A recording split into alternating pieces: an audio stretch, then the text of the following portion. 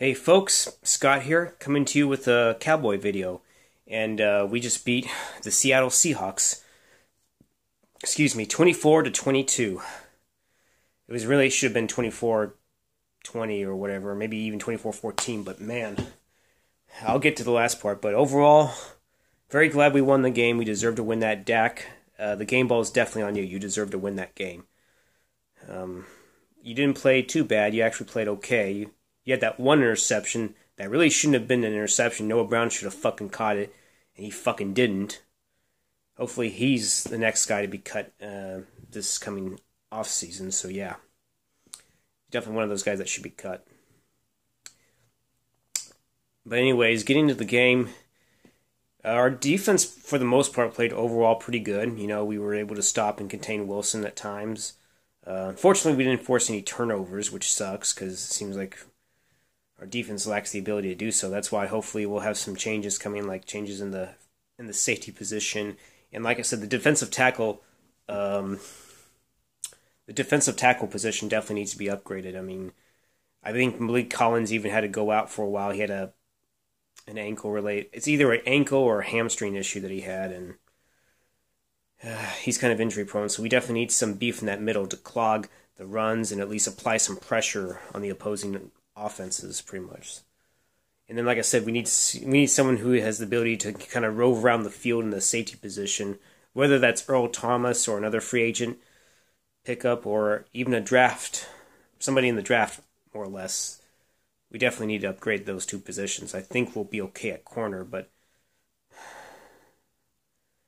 it was overall an ugly game. We were able to pull through in a couple drives. We would retake the lead. Like at one point, Seattle actually took the lead on us 14-10 during the third quarter, where somehow Baldwin made that fourth down catch when he was able to kind of drag his feet across. I was like, that lucky fucking bastard. But he's good for a reason. I mean, he's not incredibly flashy, but he will make the contested catches when you least see it coming. So, and props to Russell Wilson. He actually played pretty solid, especially in the second half. First half, he didn't do much on this, but I mean, he did have those two good throws, but other than that, he didn't really do much. Second half, he had that. Oh, man, the last 2 minutes fucking scared me.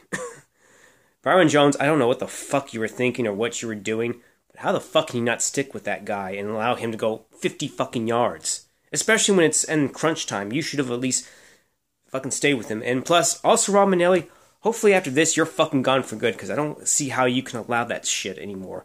Or allow a guy to get that fucking loose. It's just mind-boggling sometimes. That's why, after this season, or, well, it's playoff season, but hopefully your ass is gonna be fucking gone, and you won't call defense ever again, so. Anywho, I guess I'll get to the cons. The cons were, we should have done better a little bit. Should have done better offensively. We should at least take advantage of, taking the lead when we have a chance. We finally did in the last 3 minutes or so. And, yeah, it's unbelievable. What else? What can I say? Luckily, Dak only was sacked once, and he had that one turnover, but I wouldn't say it's all on him.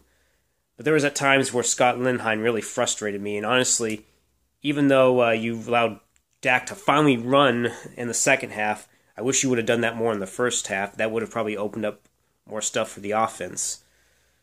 After this season, you still need to fucking go. And you can take your fucking, your loyal son, Kellen Moore, with you too, so. So, overall, how should I say this? The cons, not being creative enough on offense, and defense, the last 2 minutes, you need to really fucking step it up. You can't just take anyone lightly. They're going to try to fucking, pull a miracle, and they almost fucking did. Luckily, their kicker, which I forget what his name is, who's in his probably 40s, but he injured his hamstring when he missed that one field goal, so thankfully they didn't have their kicker. Otherwise, this game could have gone totally different. Could have gone completely different.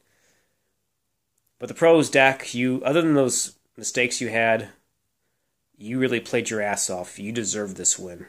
That 3rd and 14. I didn't know if Linehan was going to go to the predictable pass play, but thankfully he allowed Prescott was able to take the run and went and got 16 yards on that 3rd and 14. Man, that was so fucking great.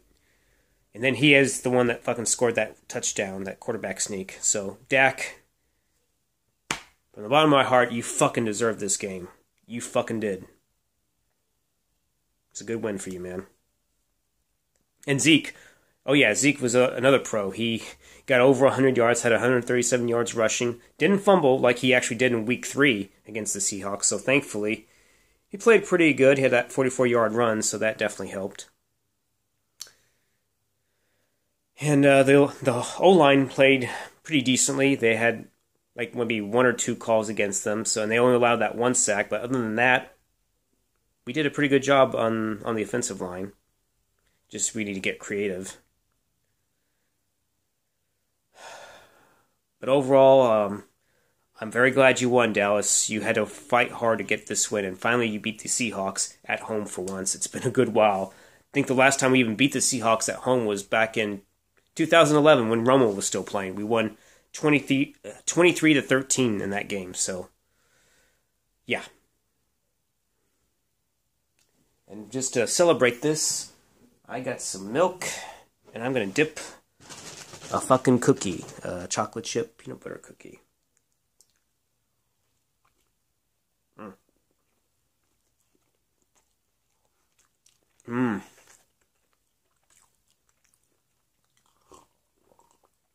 So good.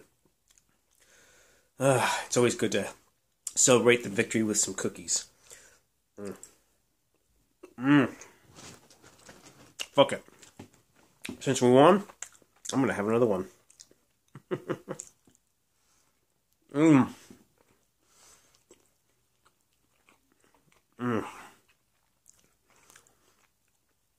Oh, these cookies!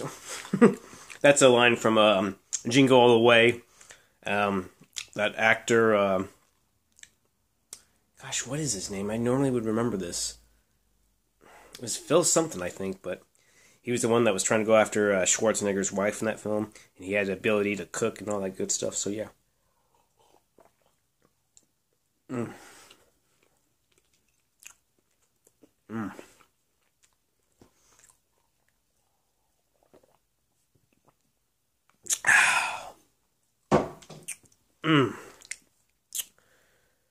What a hell of a day. We won, and I get to eat my cookies. Anyways, I'm going to end it right here, folks, so I will be seeing you in another video. Bye-bye.